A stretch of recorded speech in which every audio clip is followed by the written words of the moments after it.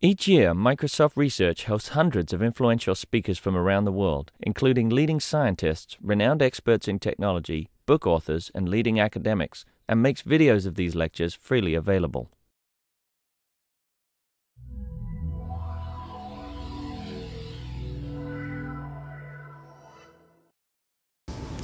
So I'm very pleased to welcome Vikram Adve to Microsoft Research today. Vikram is an associate professor at the University of Illinois. He's been doing a variety of work in the area of language implementation as well as computer architecture and security.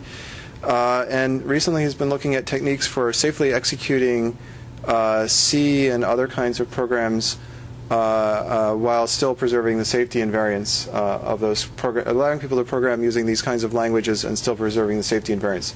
So with that, I'll turn it over to Vikram. Thank you. Thank you all for coming. I'm happy to be here. It's been, I think, it's been almost 6 years since I last came to Microsoft Research and gave a talk. But it's been a great day. I've met a lot of interesting people. I'm going to tell you about a project that we have been working on in my group that I see as potentially becoming a fairly broad area of research for us. And we call it Secure Virtual Architecture. And I'll tell you more about it as we go along.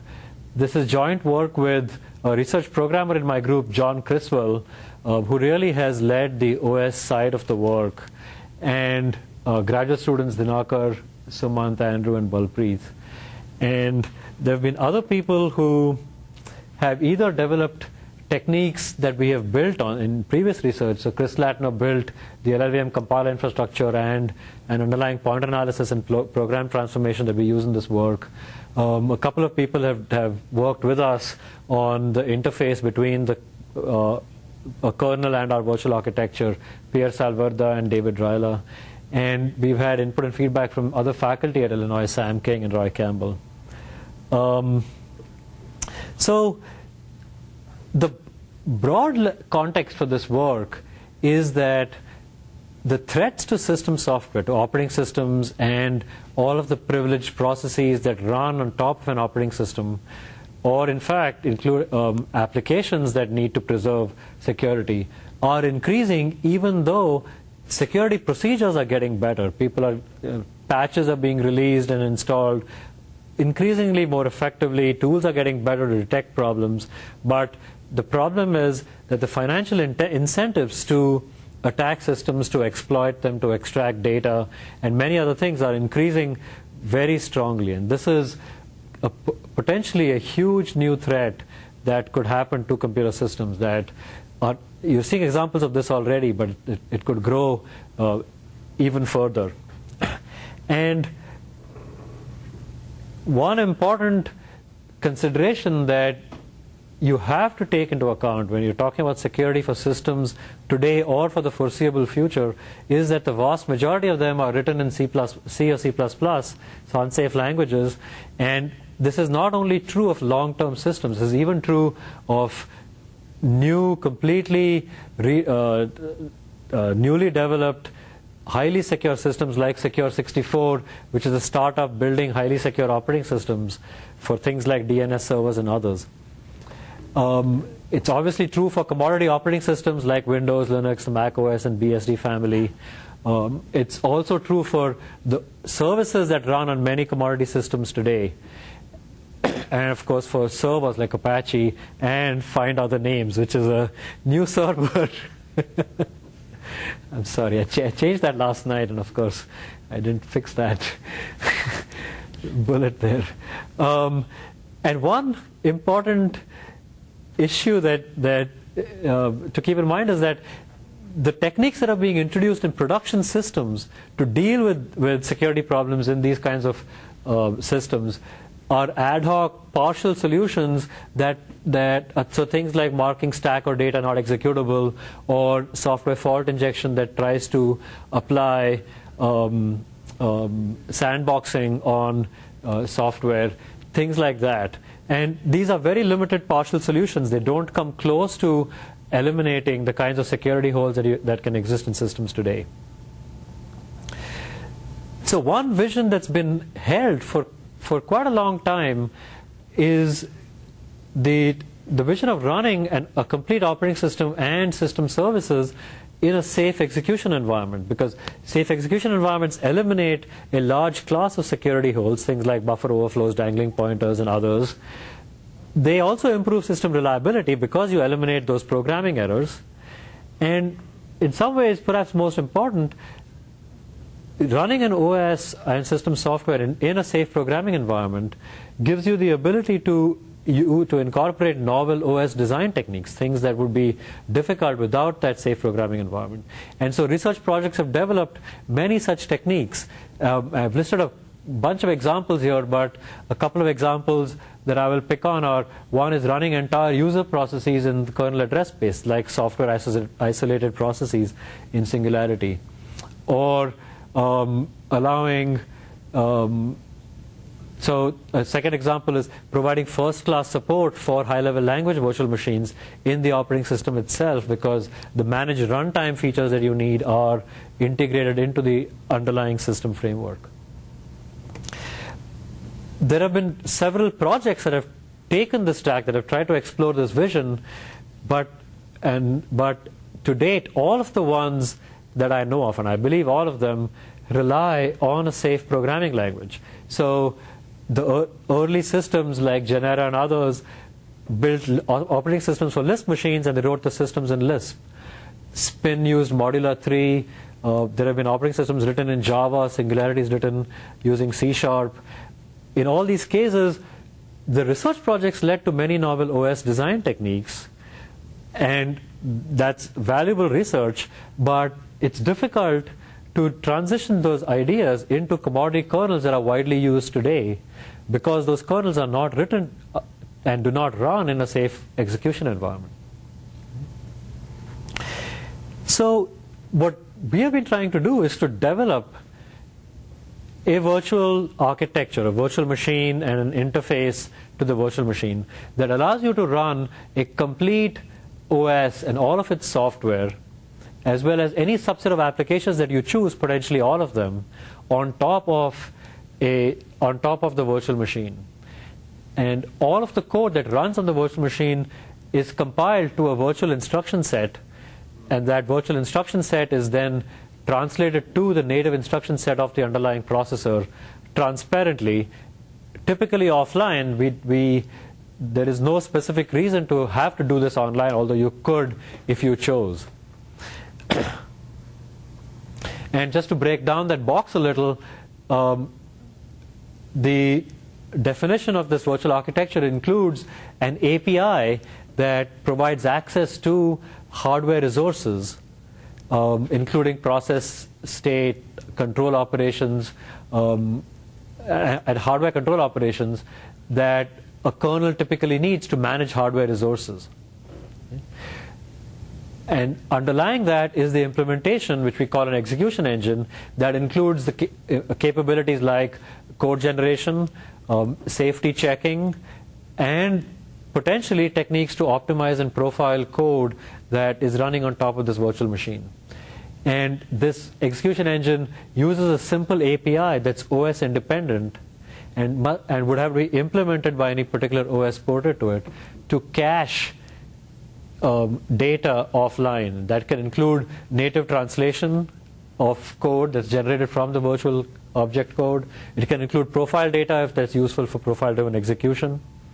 But that's an optional capability. The caching is not strictly required for the system. So that's the goal of the work, is to be able to run legacy kernels like Linux and others by porting them to this virtual instruction set and this API. And what's important about this is, I think there are a wide range of interesting benefits of running a system like this. I've broken them into two categories, and then there's a third category of things that we cannot deal with. But I'm focusing here on security problems just because that's one important area where I think a virtual machine like this could have significant impact. The first class of problems are problems that you would expect to be solved by using a safe language or a safe execution environment. And these are well-known things like buffer overflows and format string errors and other ones like that. Right? There's also a second category of systems, of problems where the compiler-based virtual machine underlying the system could enable new solutions. These are not new problems, but the solutions you could take to address them can be new. And these include things like applications running with excessive privilege in programs, trying to protect application data from being visible to the underlying operating system, detecting kernel mode rootkits securely in a way that cannot be tampered with even by injected code that got kernel access, and many others. So there are a number of high-level security problems that I think could be addressed by this kind of framework. There are also problems that may not be significantly helped by this kind of framework. You would probably need extensive application level solutions for them, and they're not really goals of our work. But those first two categories, I think, are things that we could start exploring using this kind of framework. In this talk, give me 1 second, I'll come back to you. In this talk, I'm primarily going to focus on the design of the virtual architecture, the underlying virtual machine, and how we achieve a safe execution environment.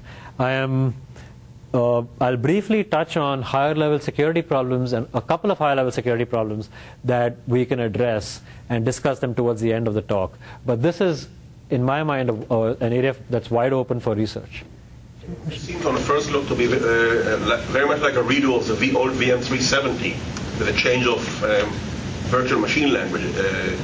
So is it? So IBM, I think you're right in the sense that IBM was the first to really develop a whole framework that allowed.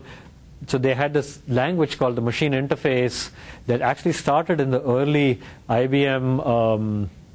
I've forgotten the name, the first machine that had it, but it was later called New Machine Language. They have a whole layer of translation from the machine interface down to native hardware. One of the big differences, I think, so if I go back to the picture here, one of the big differences is that their virtual machine, their compiler framework for doing the translation, and a lot of the other runtime support was actually tightly integrated into the operating system itself. So they had, so an operating system had a bunch of code that ran above the interface and a lot of code that ran below the interface. Even databases, so they had strong support for database execution in the virtual machine itself.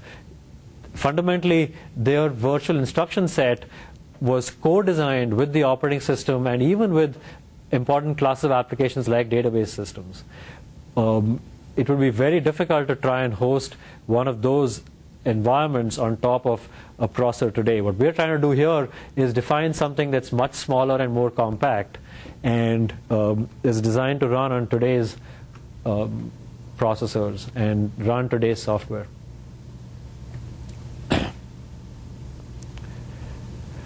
So what I'm going to do in this talk is spend a few slides giving you a high-level overview of what SVA is and how it operates, then describe the virtual instruction set and the compiler framework we use in the virtual machine, then discuss the safety guarantees that we provide and how we achieve them, and then briefly talk about other future security applications of the framework.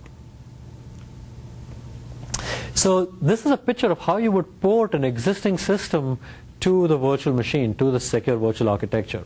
And this is how we've ported a version of the Linux kernel 2.4.22 in our group. So you essentially what you have to do is take the existing operating system and port the kernel to the API for privileged operations that we have defined. And at the end of that port, you would have a kernel with no assembly code in it. You would have no native code, native machine code that's directly part of the kernel itself. All hardware level resources are accessed through this API. And a second thing you have to do is port kernel allocators to a checker interface that we define that allows us to perform the runtime safety checks that we need to enforce memory safety and the other safety guarantees. And you would then put that compiler through put that system through a safety checking compiler. That safety checking compiler does a collection of static checks and then inserts, and then generates the operating system in SVA in the virtual instruction set. We call that bytecode.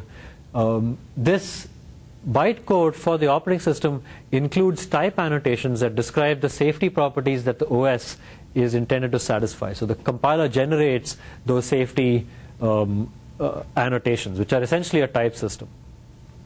Yeah. So how much labor is involved in this porting? This porting, that depends heavily on the operating system and how well its portability interface is defined. I would think that for Linux, so we ported Linux incrementally as we were designing this API itself. So the time that we took is not representative of anything. Starting from scratch with this API, I would think a person could do it in a matter of perhaps 2 to 3 months, one person in 2 to 3 months. I think that would be feasible. You might not get a complete port in that much time, but you'd get a sufficient port that you could run it on the system. And one thing I should say is that in our port, we have not ported the bootloader over. So the bootloader still runs as native code. There's no technical reason why we could not do that. It's just not something that was necessary for any of the research that we are doing. Yeah. So couldn't you have some automated tools which would capture the calls from the kernel and then try to map it? You could try to do that. You would need to have a very detailed and accurate description of the semantics between the architecture independent part of the kernel and the architecture dependent part.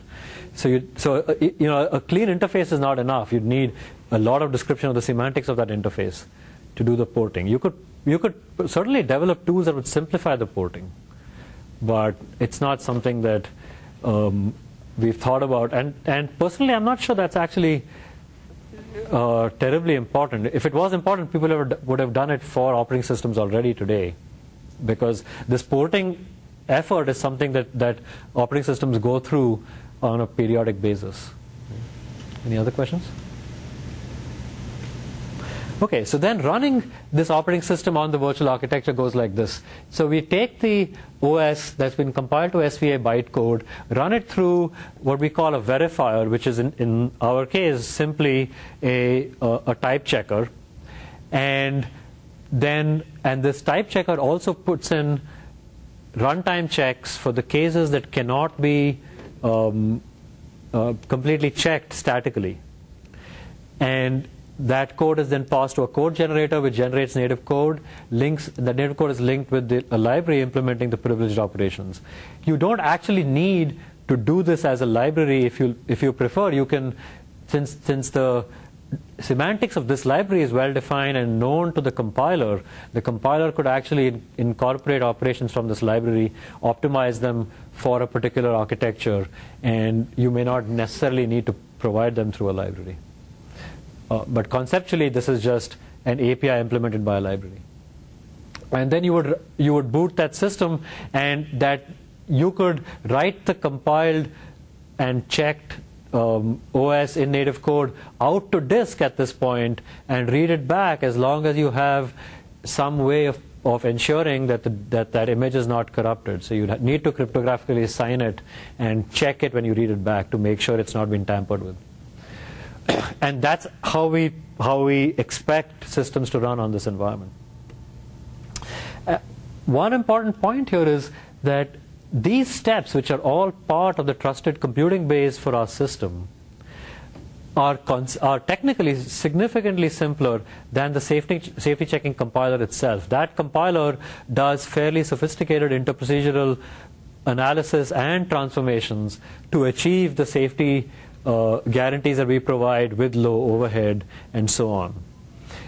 And our system is designed deliberately to take that safety checking compiler out of the trusted computing base and only having a simple bytecode verifier, a simple type checker, in fact, in here. A second benefit, besides eliminating besides reducing the trusted code base, is that these two operations are not interprocedural. They are purely, they operate per function. In fact, the type checker is purely local. And so these can be done incrementally on modules or components that are dynamically loaded into the kernel the checking can be done incrementally at install time or load time. But that allows, as an engineering issue, that's extremely important for real-world systems. So I'll just take you through some of the key design features that we have attempted to have in SVA. Number one, we want the system to the security guarantees, the safety checking techniques to be comprehensive. We want to apply them to all security sensitive software on the system, including the kernel, OS extensions, device drivers, all of the daemons, important libraries like SSL, potentially all of the applications. What applications are included in that set are up to a system administrator who can choose, if necessary, to run all applications through this environment. Second, we want the security checking to be incontrovertible. By that, I mean that it cannot be bypassed by any software that runs on this system. So, and the way you achieve this is by having the installer, which is logically part of the operating system, perform any safety checking operations that it wants to do using the virtual machine as essentially a library. So any safety checks that either the operating system or the virtual machine wants to enforce can be done and will be done at install time or load time. Third, we wanted it to be robust, and by that I simply mean making the trusted computing base as small as possible. We've taken one step in that direction by taking out the safety checking compiler. I think we could go further, for example, taking out the native code generator by using a typed assembly language for the machine code that is generated. So this is an incremental process, but I think that's an important goal as well. Fourth, and this is a property that the system has, even though we don't exploit it in any way right now, it's a whole system environment. What I mean by that is that compiler techniques, runtime monitoring, and so on can apply across traditional boundaries, like the boundary between an application and the kernel, or across multiple applications that might be interacting.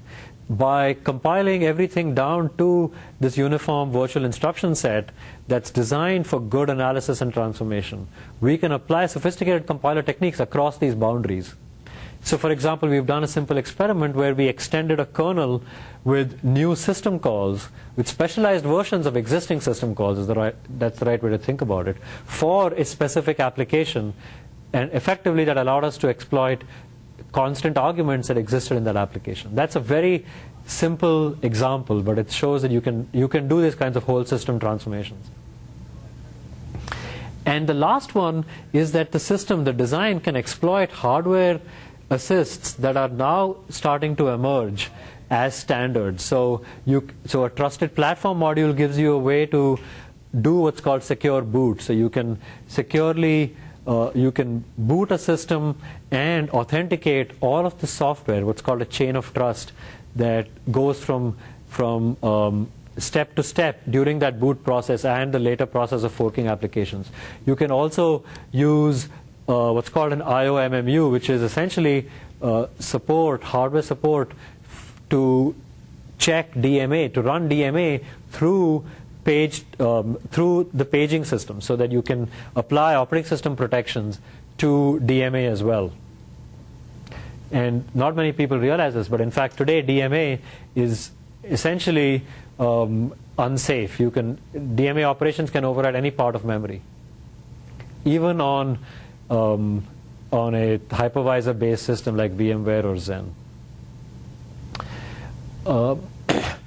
So we've developed a prototype of this framework. It includes an implementation of the PrivOps API, a library that is written in C and x86 assembly code, and it's compiled into a native library ahead of time and linked into a kernel. We've implemented a set of safety checking compiler that actually came out of an earlier project called SafeCode. The earlier project focused on standalone programs. We are now extending that to work on the kernel, and we provide the same safety guarantees for both standalone programs and the kernel. And I said that we have an untrusted safety checking compiler. We've also ported the Linux kernel to this. It looks just like a port to a new architecture. It just happens to be a virtual architecture. And in fact, that makes it significantly simpler than porting to a typical hardware architecture like x86 or something else.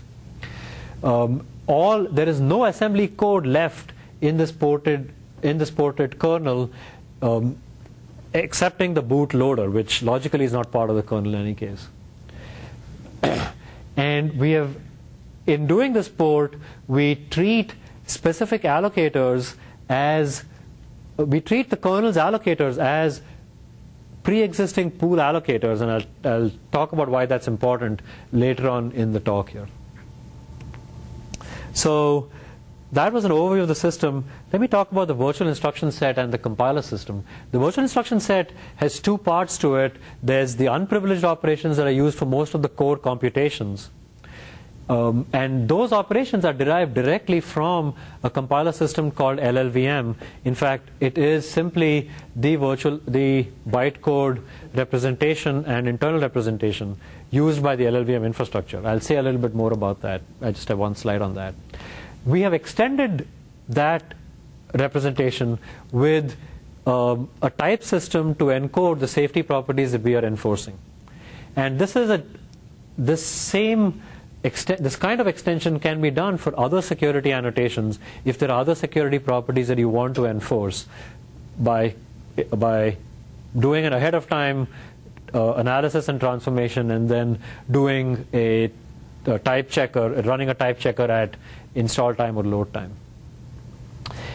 The privileged operations go through an API that manages all kernel hardware interactions, and the most important point about that API is that it only defines mechanisms that a kernel will need to run on a particular piece of hardware. It does not dictate any policy. So all policy decisions are left entirely to the kernel itself.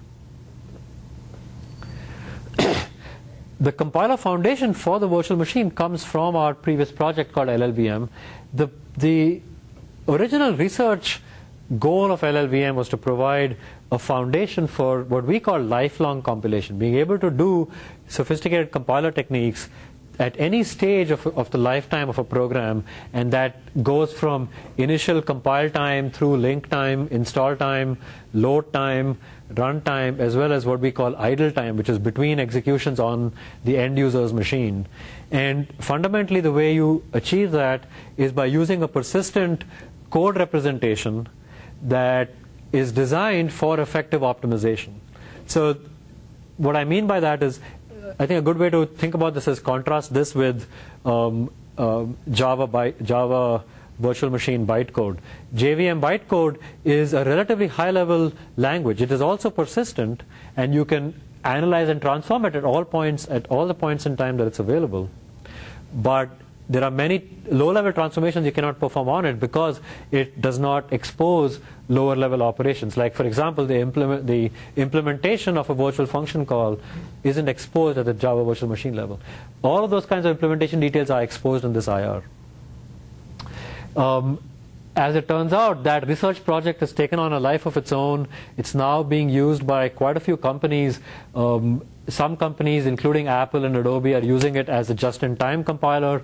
There are other companies like Cray that are using it as a static backend to generate to do static code generation. Both of these users also do mid-level optimization ahead of time. So in a sense, this lifelong compilation capability is being exploited in a limited way by these companies already. But the important thing about that is that it gives us a commercial quality infrastructure into which a lot of investment is going on, and the software is available at llvm.org. It's fully we distribute it under a liberal open source license. All of the development that happens on it, at least at Apple, as well as all the other open source projects using it, are contributed back to the external, to our CVS server running at Illinois. So you can benefit from all the investments that are happening on it.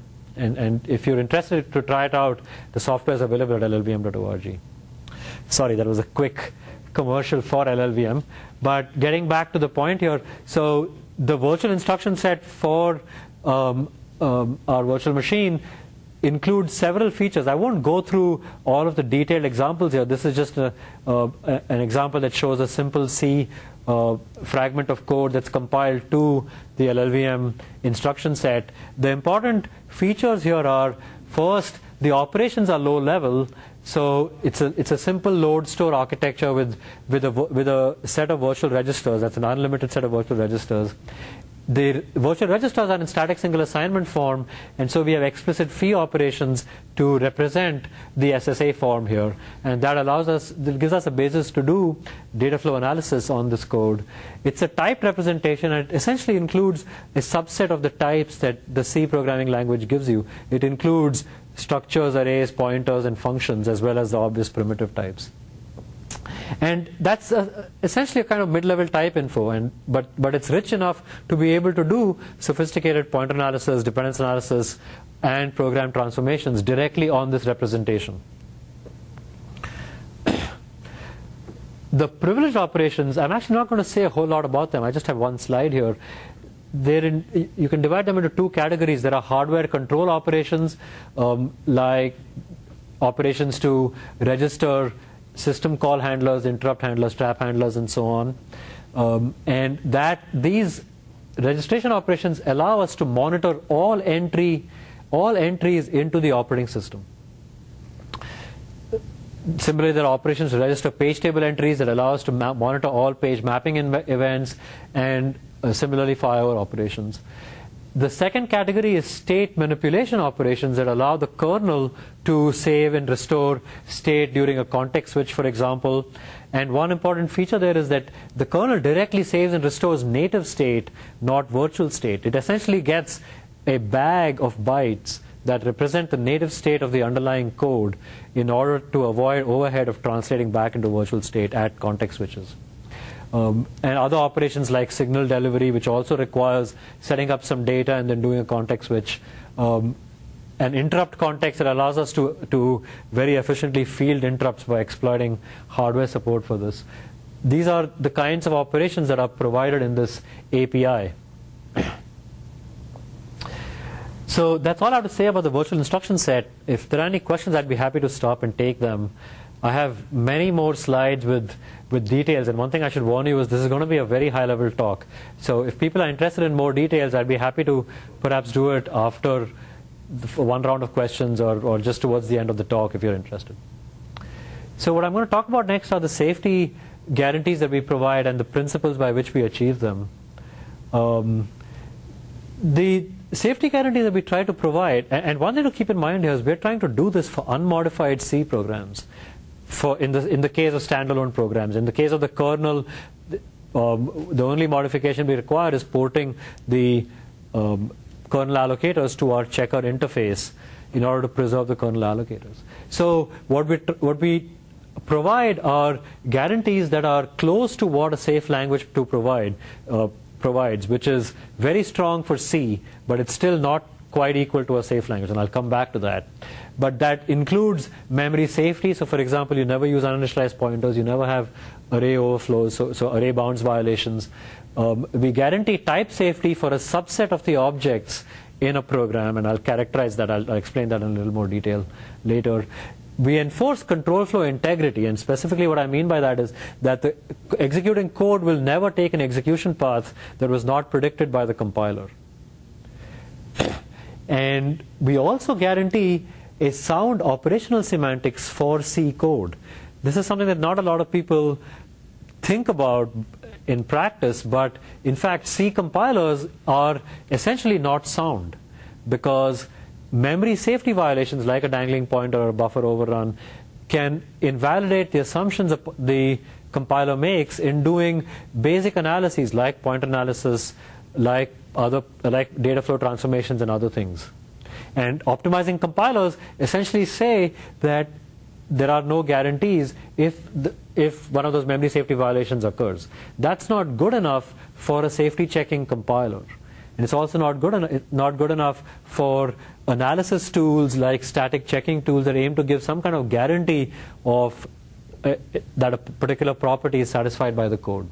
So we're able to guarantee a sound operational semantics that allows you to do sound static analysis on C code despite the possibility of dangling pointer errors.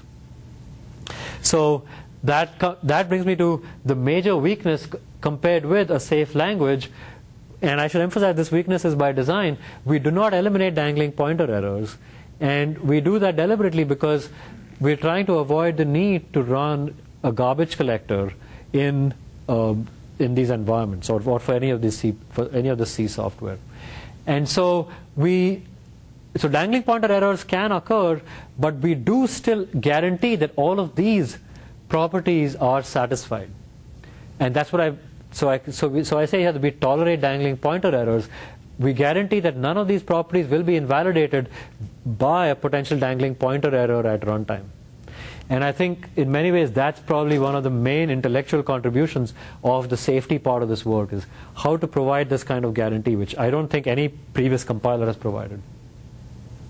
We can also optionally detect all dangling pointer uses. It's a technique that we've developed recently that has low overhead for programs that are not very allocation intensive. It can have fairly high overheads for allocation intensive programs, but still that overhead is in the order of 3x to 10x. It's reasonable for debugging. For example, it's significantly better than Valgrind or Purify or tools like that that are used today for dangling pointers. And the overhead is actually low enough that for some programs like Unix daemons, we found you can use it for production code. The slowdowns are in the range of 5 to 10% for many of those kinds of daemons. And overall, one of the main goals in developing our safety techniques is to keep them practical. For standalone programs, as I said before, it's completely automatic. It does not require you to write wrappers to interface with external libraries like other compilers do. So systems like Secure and SafeC and Cyclone, because they use fat pointers, cannot interface automatically with external code always. They require you to write some wrappers to do that, and we've avoided that. Those systems also use garbage collection, at least Secure and Cyclone do, or in the case of Cyclone, they use a combination of garbage collection and region-based memory management. We have tried to avoid the need for any kind of automatic memory management because C programs are really not written to make that very effective. And our results show we have very low overhead for C programs, and I'll describe these a little bit later. So I'm just going to take you through some of the underlying principles that we use to achieve these safety guarantees. I think describing these in more detail I could do with an additional 10 or 20 minutes, and I'd be happy to do that. I have all the slides that we need for that. But if you have any questions, just let me know, and if you like, I can go through it in more detail later.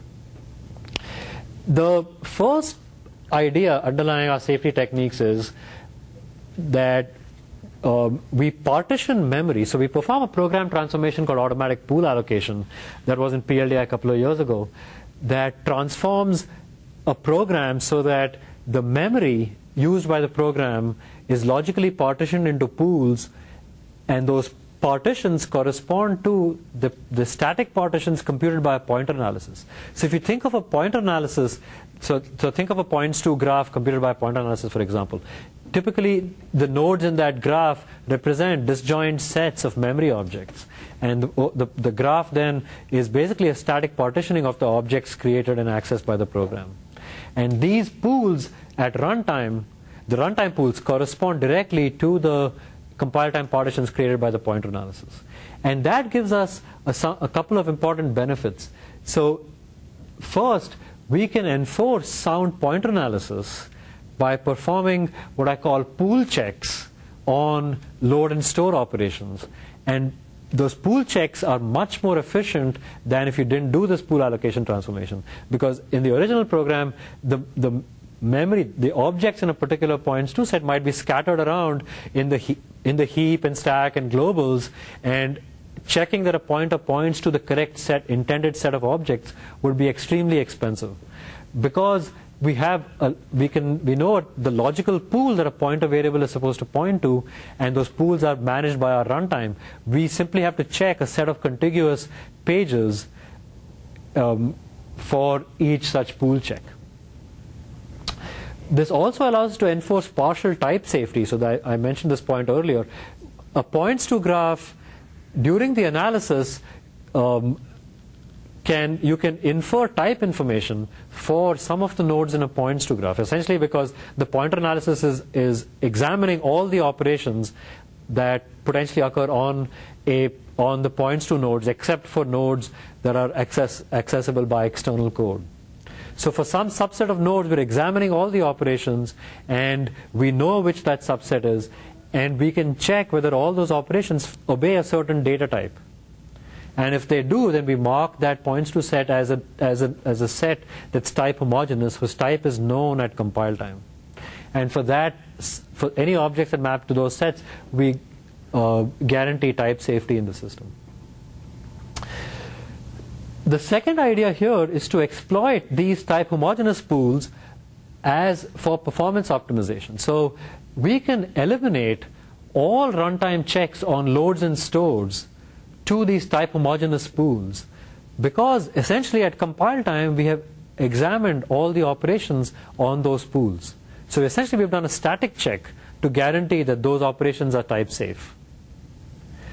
The only exception here then is array bounds checking. So the type checker cannot guarantee that you don't violate the bounds of an array in one of these pools, and so you need runtime checks for that. But we get rid of all of the checks on loads and stores to these pools.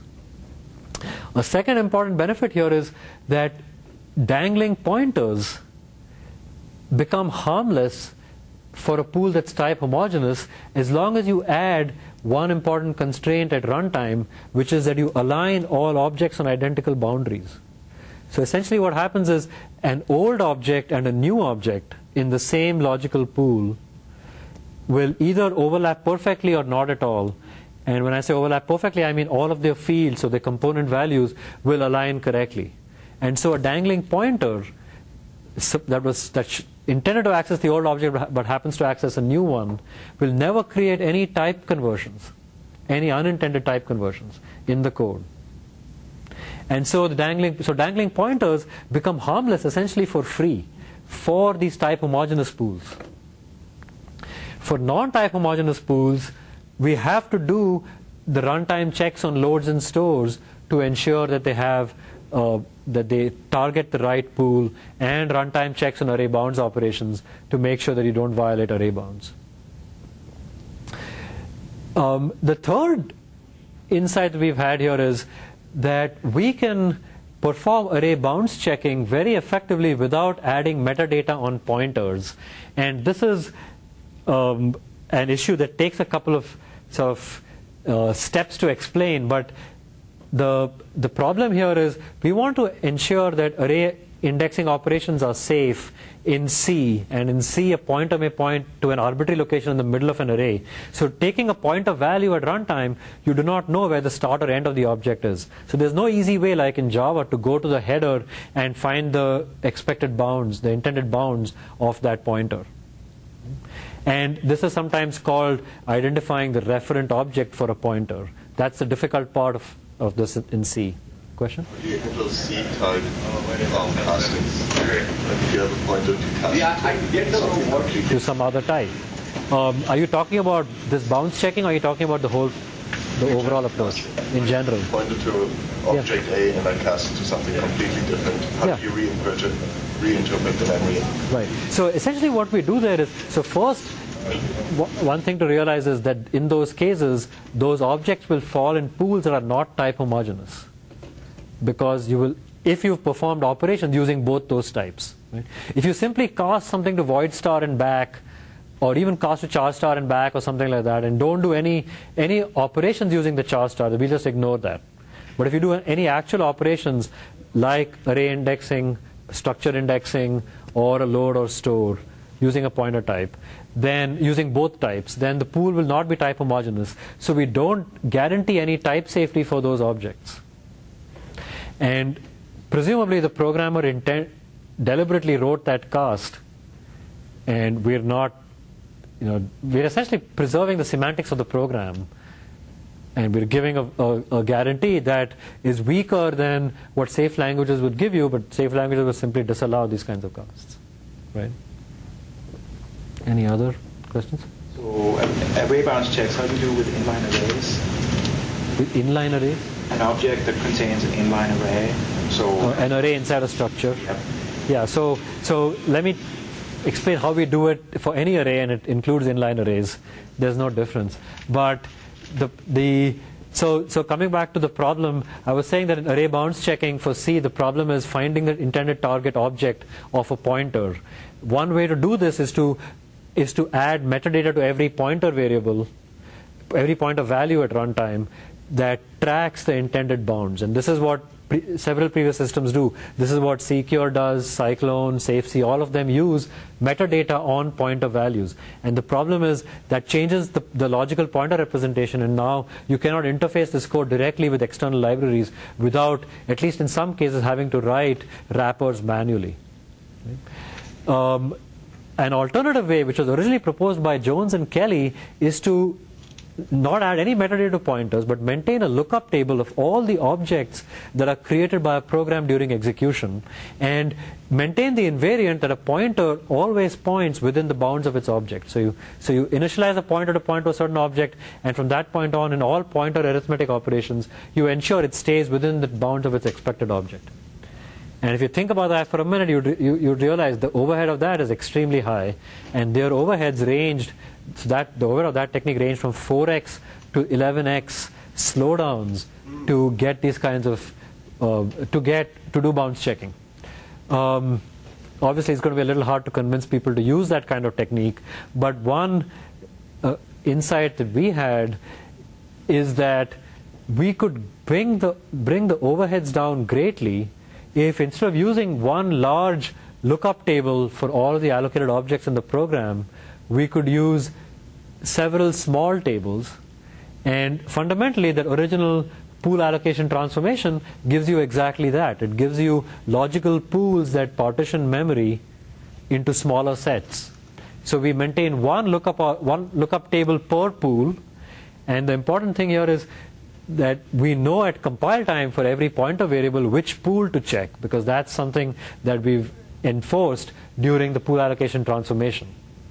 And so we know which table to check. We can do a lookup in that table, and that greatly reduces the overhead. In fact, we also did a couple of other optimizations along with that, which could have been done in previous work too, but just wasn't. And together we bring down the overheads to the range of 10 to 20% for most programs. We've had a worst case instance of the worst case we've seen so far is like 69% overhead for one program. That's quite array intensive. But you get a dramatic reduction in overhead, and we're avoiding metadata on pointers. Yes. So is it possible in the program that the pointer could reference to objects from multiple pools? The static from multiple pools? No, but no. So have different types. So this transformation called automatic pool allocation, that works with a unification-based pointer analysis. So we have at compile time, we have an invariant that every pointer points to only a single node in the points to graph, a single points to set essentially. And that's a constraint on the kinds of techniques that we can for which we can guarantee soundness. So if a pointer could point to data in multiple data structures, yeah. And if you compile a kernel in multiple part, would you put data from both structures in the same pool? Yes, that's exactly what it is. So all the objects that potentially pointed to by a common pointer will end up in a single pool. Yeah? Is the programmer responsible for somehow rewriting the program so it doesn't keep offsets that are outside of objects? So you mean for the bounds checking work here? That's a good question. Yeah. So the question here was, is the programmer responsible for rewriting programs if a program does indexing that goes out of the bounds of an object and potentially comes back in bounds before being used? So in other words, it's not an illegal operation because the pointer is not used while it's out of bounds. Is that right? And the program was not responsible for that. In fact, a large part of the overheads in previous work was exactly for that. There was an extension to the Jones and Kelly work by Ruasi and Lamb, who showed how to do that safely. And what they do is they use a separate lookup table for these what we call out-of-bounds pointers.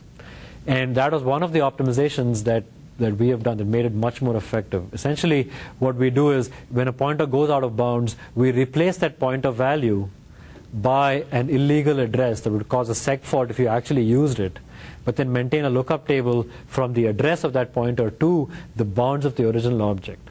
So now if the pointer comes back into bounds, we can replace it back again with the original with the original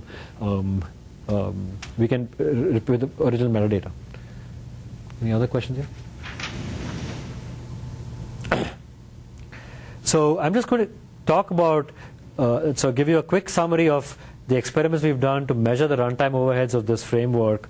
These numbers include 2 benchmark suites, Olden and PointerDist, which are both pointer-intensive sets of programs. And we've also looked at a collection of system daemons. The full list is in this paper cited here. We did not require any source code changes for any of these programs. This was fully automatic. And the array bounds checking technique was able to detect all attacks from a suite that was developed by someone called Zitzer that models a number of reported exploits that have been that have occurred on system software. So the table here lists a subset of the programs. The rest are in the paper. These include the worst cases for all these suites, and the overheads without the array bounds check. So as it turns out, we can guarantee sound analysis without doing precise array bounds checks. The sound analysis only requires that we guarantee that pool bounds are satisfied. So we can ensure the pointer analysis is sound simply by checking pool bounds and not individual array bounds. If you want finer grained memory safety, then you can turn on the array checks. Without the array checks, the worst case overheads we've seen are 30% for Yakka2, 23% for Anagram. Most of the other cases, 27% for EM3D. Most of the other cases are 0, 3, 7%. Here. If you turn on the array checks, then some of the overheads get much worse. So for example, EM3D goes from 27% to 91%. And there's one bad array reference that's in an innermost loop, and we were only able to pull out the bounds check, I think, out of one level of loop or something like that. And so you get potentially very significant overhead if you're running, for example, a scientific program, which this is, with a lot of array operations. So this is using the LLVM system as the baseline. This is comparing against, yes, it's using LLVM as the baseline without the pool allocation transformation and none of the safety checking passes. The safety checking compiler, by the way, is called SafeCode. I didn't introduce that name before. But so how is it that you got better performance sometimes with array checks? Yeah, that's a good question. So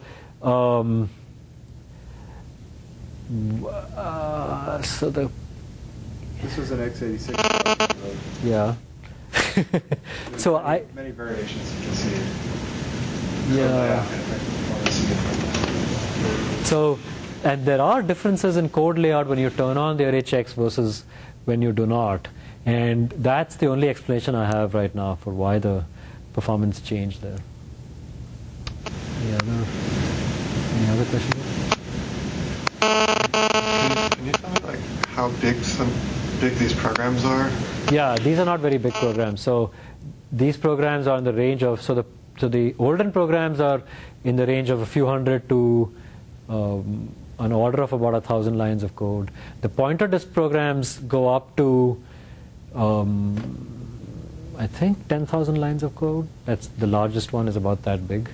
The daemons, I think GHT-TPD is in the order of a couple. It's on the order of thousands of lines of code. Any other questions here? Oops. So just a quick comparison. We compared this with Secured on the older and pointer disk benchmarks. And if you look at the secured numbers, it has much higher time overheads, except on EM3D, where it benefits because it has the fat pointer representation. So it doesn't have to do the lookups for object tables. It has much higher space overheads because they're using a conservative garbage collector, and they've reported space overheads of up to 4x for some of their programs. And they described in detail some of the porting effort that's required. If you look at their Toplas paper, that was needed to run the older and pointer disk benchmarks on secured. So how did you, it's not clear to me exactly what you were comparing there compared to secured. What was the baseline for that comparison? Their comparison was, so what I'm comparing there are the reported percentage slowdowns with secured versus without secured, using a common backend compiler, and I don't remember what backend compiler they used. So I'm comparing their percentages versus our percentages, which are not on common baselines, and I understand that. So you have to take this with a grain of salt. But I think that if you look at the whole set of numbers and look at the pattern, there is a clear pattern in the differences between the numbers. In both cases, the experiments isolate the slowdowns due to the safety checking techniques. So I think it's actually a reasonable comparison. Any other questions? So these techniques that we originally developed in the SafeCode project for standalone programs need significant extensions to work on a kernel. And I'll talk a little bit about that here. Perhaps most importantly, kernels use many custom allocators. They're all pool allocators of one sort or another, but the important point is that these allocators are required for correctness, not just for performance. They're preserving, they're enforcing properties like pinning pages in memory or alignment requirements and other things that would be difficult to reproduce in using an automatic transformation like pool allocation. So we did not want to try and run automatic pool allocation on the kernel code and include a new pool allocator above the kernel's memory management itself. So we basically retain all existing kernel allocators, and we define a clean interface. So there are two things we have to do here. One, the easy part is we define a clean interface between the allocator and the checker, which does the runtime checks. So the allocator notifies the checker for the information needed, like objects that are allocated or deallocated, or pages of memory that are retrieved from the underlying system. The much more complicated and conceptually difficult part is what to do with the compiler's safety checking passes. So the trick that we are using here is essentially to infer a mapping from the kernel's allocators, the kernel's pools, not allocators, the kernel's pools, to the points to graph nodes that we derive in our point analysis.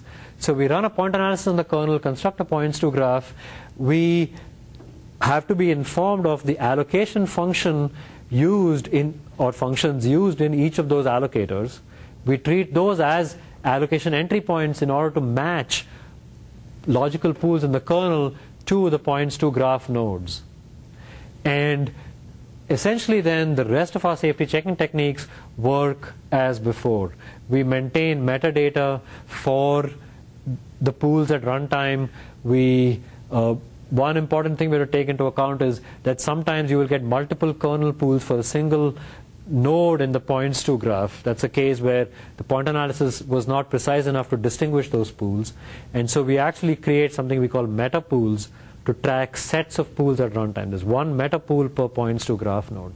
And all the checking techniques I described earlier happens per meta pool. So that's one major extension that we've had to do. A second one is that kernels have many external entry points, many more than a standard program. That includes interrupts, traps, and system calls. And some of those entry points can bring in pointers to external objects into the kernel. For example, buffers that get passed in through a system call. And for points to graph, so the problem that the way the compiler sees this problem is you have a points to graph node that's accessible from external code, in fact from a pointer that comes in through some external interface. And therefore, that the corresponding logical pool should include objects that were actually allocated externally, so for example by user code, but which would not have been registered in the pool. And so we would get false positives at runtime. Essentially we would declare safety violations when in fact it's a perfectly safe operation. So in those cases we have to turn off some runtime checks. We can still perform checks on all the array indexing operations, because those checks look for an existing object and then decide if the pointer increment, the indexing operation, violated the bounds of the object. So if the object simply doesn't exist, we just ignore that. But if an object does exist, we can enforce the bounds for it. Third, so there are other minor issues. Well, the third one is a minor issue. The fourth one is not. But the third one is that early in the boot sequence, you don't even have memory available. You have none of the allocators might be available to use directly. And so, for example, we need to allocate memory or have access to memory to store metadata for objects. Essentially, we have to reserve some physical memory early in the boot process to deal with this issue. But it's an example of the kinds of things that are just different in a kernel from application code. And there's extensive use of non-type safe code in the kernel. And so we're having to make both our static array bounds checking, which by the way was not included in those previous numbers. So all the previous numbers I showed you did not include any static array bounds checking at all. We are using static array bounds checking and in fact trying to make it more aggressive than what we had in the system earlier, and do additional runtime tuning to try and handle the overheads introduced by these. So this is very much a work in progress at this point, and we have a working prototype, and we're working on both making it more robust and doing performance tuning, and also trying to decrease the number of checks that we have to eliminate because of having externally accessible pools. Sorry. So the last slide I have here on the safety principles is on verifying the security of SVA bytecode. I don't have a lot more detail to add here, except that the type system that we use to encode the safety properties is a relatively simple region-based type system. We got a number of techniques directly from the Cyclone type system and use them here. The types essentially include a stack of regions. The regions essentially are the logical pools that we have inferred, and every object is registered in one of those regions. So it's registered in one of those pools, and we have a region annotation on the type for every pointer variable that encodes what region it's supposed to point to. And that type system then is checked by a simple local type checker, which also inserts runtime checks. These are the checks that I described earlier. So you're talking about stack of regions as in top and top paths? Yes, exactly. So you're actually able to reclaim pools? Yes. And the way you're able to do that is, because we construct a points to graph, you can do reachability analysis on the points to graph. So you can evaluate, for example, at any point in the code, like a function return, is a pool, or a function entry for that matter, is a pool accessible from any pointers that are live outside that function. That includes global variables, incoming arguments, and the return value. And if the pool is reachable from any of those, then the pool is still live on return from the function. If it's not reachable, then we can reclaim the pool completely. So you use reachability in terms of garbage collection reachability, as opposed to, for example, top-down top panels like use. They allowed dangling pointers to unused, yes, to pools that were reclaimed as long as they could prove that they were not used anymore. That's right. So there's no reason why we could not do the same thing. We could do a more sophisticated analysis. Our current analysis only does reachability like garbage collection reachability, but of course doing it statically on the points to graph. So it's quite imprecise. It's quite conservative. So for example, if you had a global variable pointing to a pool, we would, unless we did additional analysis, we would never know if that pool became dead or not. One important thing here, which I said before, is that the checks performed by the type checker are local to individual functions. And one interesting point I want to make here is that this strategy of performing the safety checks ahead of time and then doing the type checking and a bytecode verifier can be used for any security properties that can be encoded as type systems. And so, for example, so David Walker had a very nice paper in POPL 2000 showing how security automata, which are a class of security problems defined by Fred Schneider at Cornell, he showed that security automata could be represented as types. And Andy Myers has done extensive work on encoding information flow properties in type systems. And you could do those kinds of security properties in the same framework and in a robust way. Yeah? So does that apply just to the homogeneous pools? No. Well, okay, so that's a good question. So if you needed type information for individual objects in other pools, then it would apply only to the homogeneous pools. If you needed type information only for entire collections of objects, like the set of objects in a points to node, then that restriction wouldn't occur. And in fact, I think to take some of these type systems and figure out how to use them on top of SVA is a research problem if you want to do it for arbitrary C code that's not type safe and hard to analyze. If you were running type safe code on top of this environment, you might not have this problem at all. And so you could effectively you could design a system so you only had type homogeneous pools in those cases.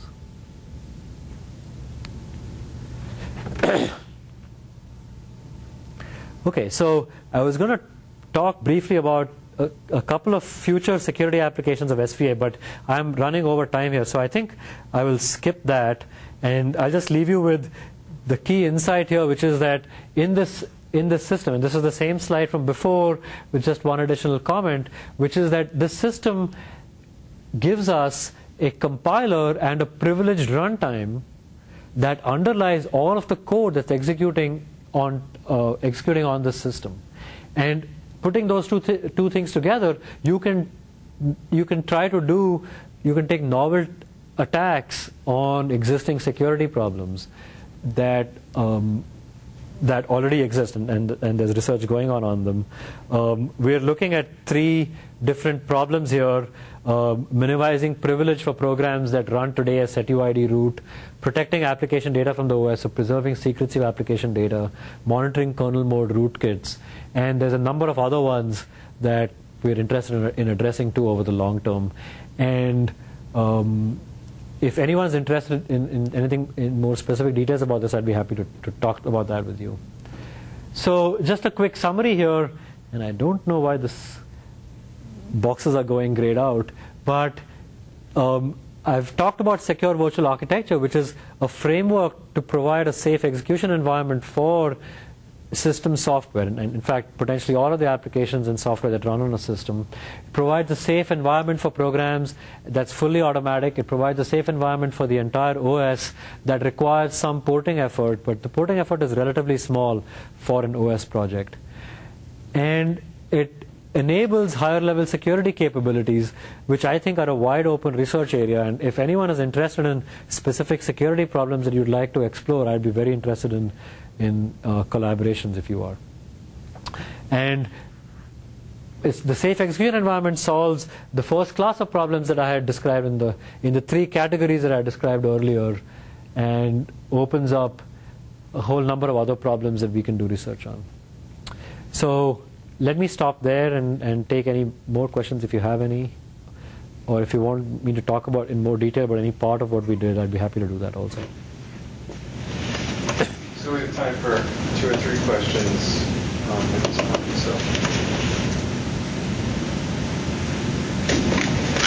So you compared with like Spin and Kafka OS, Java OS, and Singularity in the beginning. Right. A feature of those systems is that they allow arbitrary code to be loaded into the system, and then there's a decision procedure: will we accept it or will we not?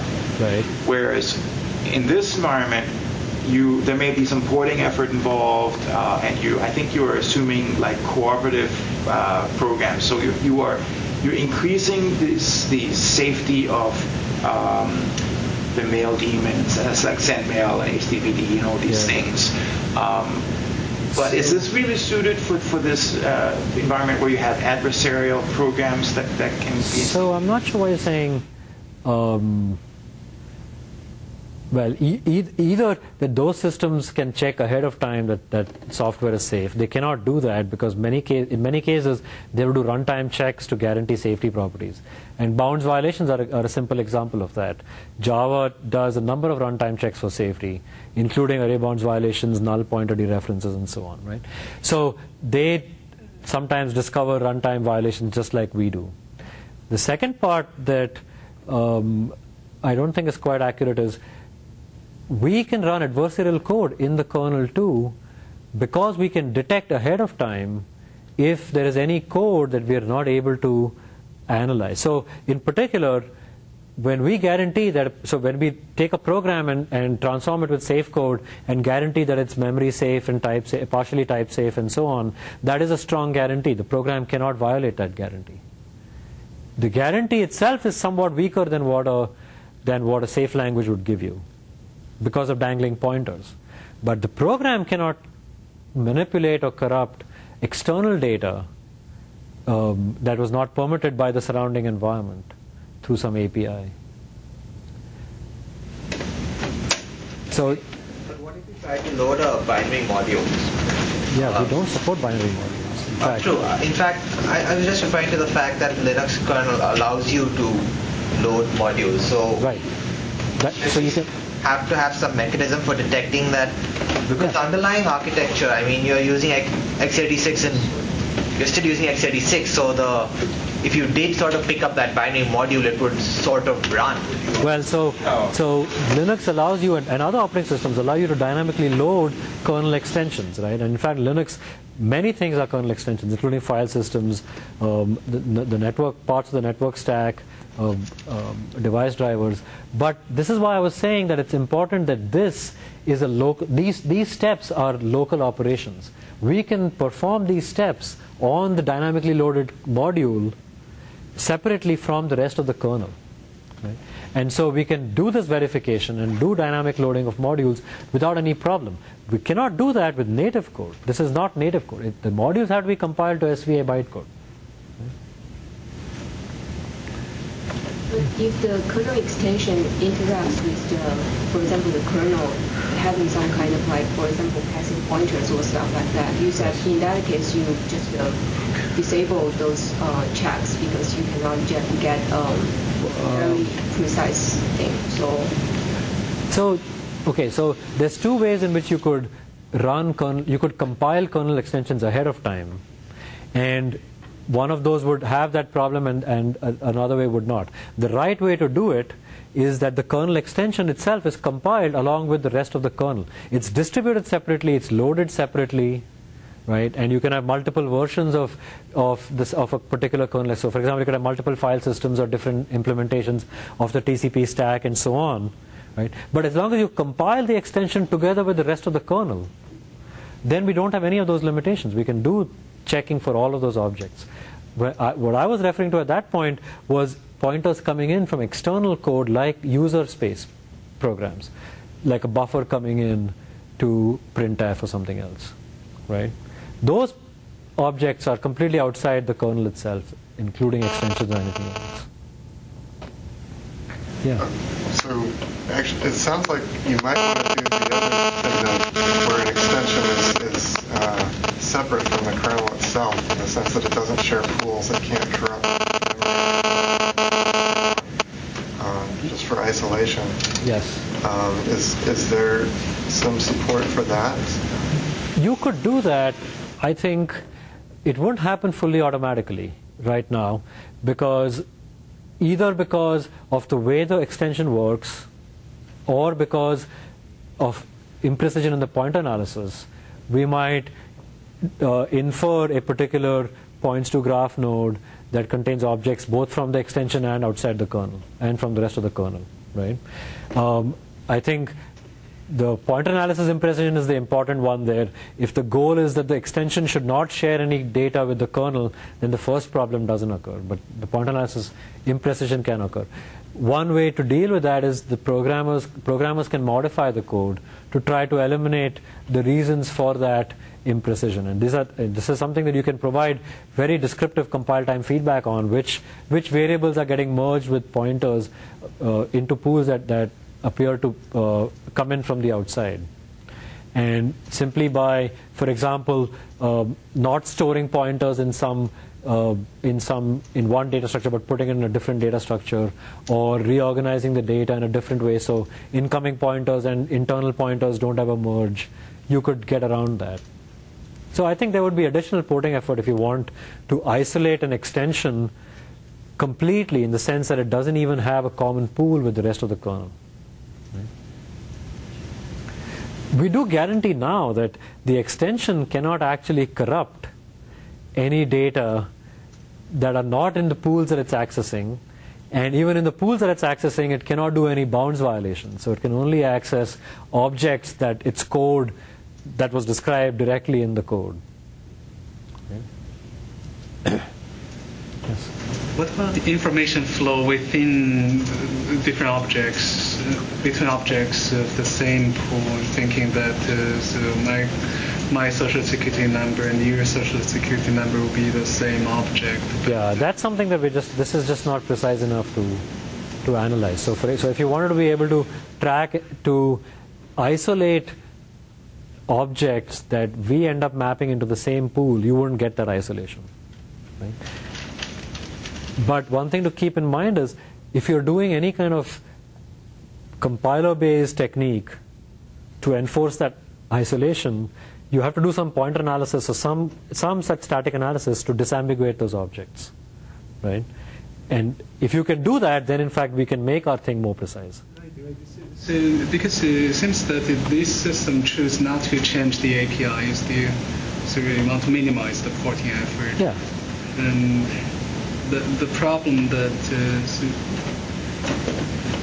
I wonder whether it requires that you change the API so that these policies be more. I think for the second class of security applications that I was talking about there, that for many of them, including information flow, denial of service, certain kinds of denial of service problems, application data secrecy, it's a research problem to figure out what is the right support that's needed. You will need some combination of new APIs, potentially some programmer intervention. Actually, if you have new APIs, then certainly some programmer intervention, possibly additional compiler techniques, type system extensions, and so on. Those things are much more sophisticated, high-level security issues, and they don't come for free by any means in any of these systems. Okay, with that, I'd like to thank our speaker. Thank you.